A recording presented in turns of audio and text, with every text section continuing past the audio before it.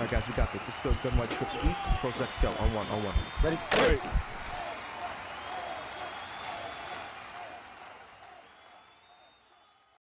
What's going on, everyone? Cap24 here from HuddleGG. In today's video, we're going to do a little bit of a mini scheme out of an under center run first formation, in which I'm going to show you some really nice plays to use as far as pass plays to complement the run plays in it.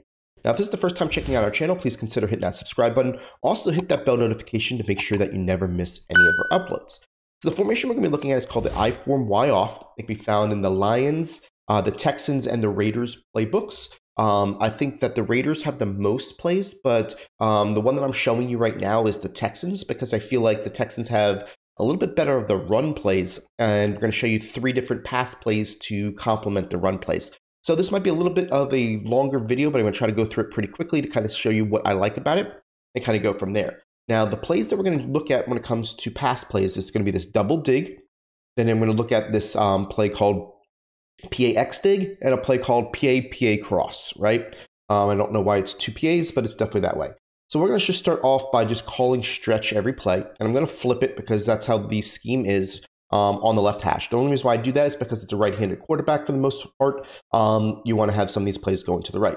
Now, what's nice about this stretch is that you're able to run it towards the tight end or flip it towards the other player.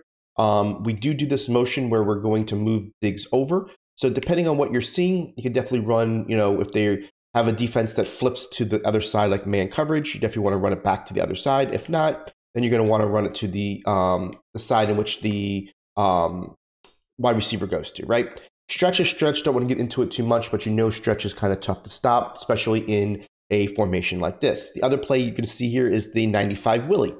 Now, 95 Willie basically has a pulling guard, and it has a fullback that gets out wide.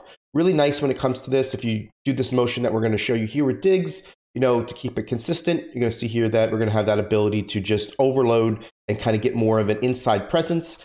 This is definitely something that I would use more for short yardage because it's going to be something that it's going to be very hard to shoot.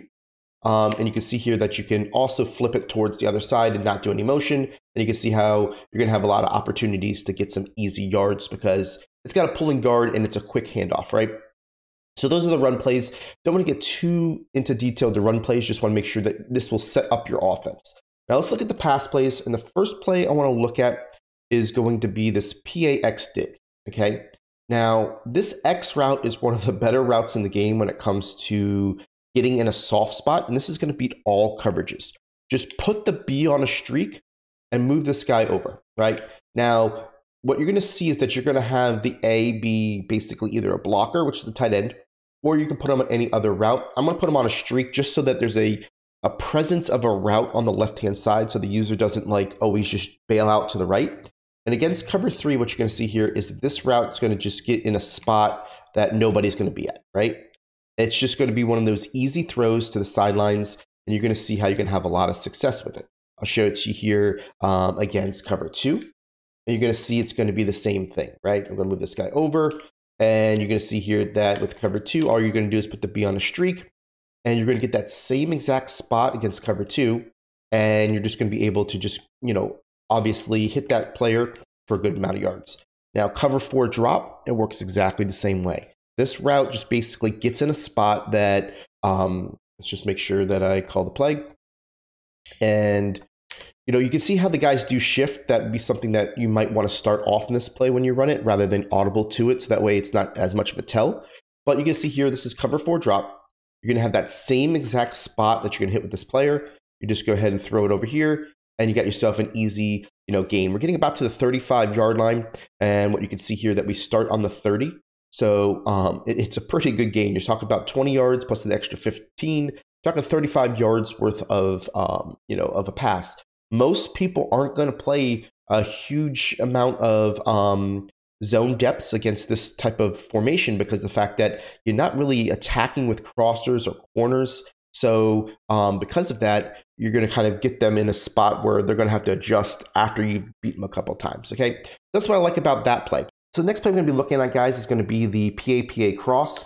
And what we're going to do is we're going to put the tight end on a streak, the X on a fade. We're going to motion the fade over and put the fullback on an option route. And the reason why I like him on an option route is because it's going to look like he's blocking. to the right. And then it also stops in the middle of the field. So it's another nice, opportunity to throw it to him. Now, what happens here is that the B is going to be open pretty much against any coverage as well. But there's a hidden type of benefit against cover 3 to where the cornerback sometimes doesn't react well to the X and he kind of stops a little bit and you get a one-play score. It's a little inconsistent, but it definitely happens and it's definitely something I look for in game. So I'll just kind of show you what I mean. This guy, if you look over here, did the guy stop? He didn't. See how he stopped there at that last moment and we were able to throw it to the B. But if you wait on it, a lot of times you're going to show that the guy's going to stop a little bit earlier and have the one-play score. So it's kind of how to run it a couple times just to see and kind of show you what I mean by that. But it's a really nice play, regardless if it's a one-play score or not, right? It's just you've got the ability to hit the Y, you have the ability to hit the fullback, you have the ability to hit the B, and then you've got the added bonus of hitting the X route when the guy stops. See how he kind of wants to stop there and he's just not doing it? A lot of times he will. And hopefully I can get you an easy rep here to see it just so you can look at it. But, you can go through your progressions. Your progressions are going to basically be looking for the guy to stop. But you also got the RB as a dump off. Then you got the B. Let's go ahead and just, hopefully we'll get it on this try so you can see it. And the B here. See how he stopped that time? And now we're going to be able to throw it to him for a one-play score. So that cover 3 is a nice little benefit, but it does beat all other coverages. I'll show it to you against cover 2 just so you can see it. But for the most part, what you're doing here is you're just doing a flood concept with the same exact motion just to keep things, a little bit, the scheming aspect to be alive, right? So I like it because of the play action. It looks like what it is. Now you can see here that the B is just going to get wide open, right, against cover 2. Real simple, same thing against cover 4, basically same thing. Let's go ahead and look at the next play, which is double dig. And when you play against people that are struggling against the run, a lot of times they're going to go to cover 4 drop. The reason why is because cover 4 drop has 2 safeties that are in the run fits, and they come down. They don't really back up as much. They come down and help you. The cover, this play here is really nice, and we're going to do the exact same thing that we're doing as far as the putting the X on a streak and motioning him over. And what you're going to see on this play is that the B is going to get underneath the left safety against cover 4, and you're going to have a really nice pass. Now, what I want to make sure that I make a mention to, you want to throw this ball before he reaches the left hash mark, or he'll hesitate and kind of stop. All right, so I'll show you to you a good rep here. B's going to go kind of over here, step up in the pocket, throw it before he hits that spot, and you're going to see how you're going to have that nice ability to throw it over there, right? If I wait until he hits the hash mark, I'll show you the difference, right? Let's go ahead and look at this double dig, move this guy over, and you can see how double dig doesn't have any movement when it comes to those players. So it's a good play to kind of mix in with your runs. But let's go ahead and make sure that we're in cover 4 drop. And let's get that guy back there so we're not cheating him. Let him settle. All right. So this time I'm going to wait until I'm past the hash marks. And what you're going to see is if I wait too long, see how that guy stops and you're not really going to have the success that you're looking for. You want to make sure you throw this before the hash marks. And that's a lot of times, guys, with post routes, knowing that is a big deal. Sometimes, you wonder why somebody does something where, they end up not doing the route that you thought they were going to do, or they stop. It's because of the timing of the route. And sometimes you just want to find a landmark on the field to say, I have to throw it before this or it's not going to work. Cover is usually just a 3-man drop. So you can see this guy got to kind of hit. But you see here that I was able to, kind of do it. I kind of, didn't get the full throw because I kind of bumped into somebody. But you guys can see it. So I wanted to show you a scheme.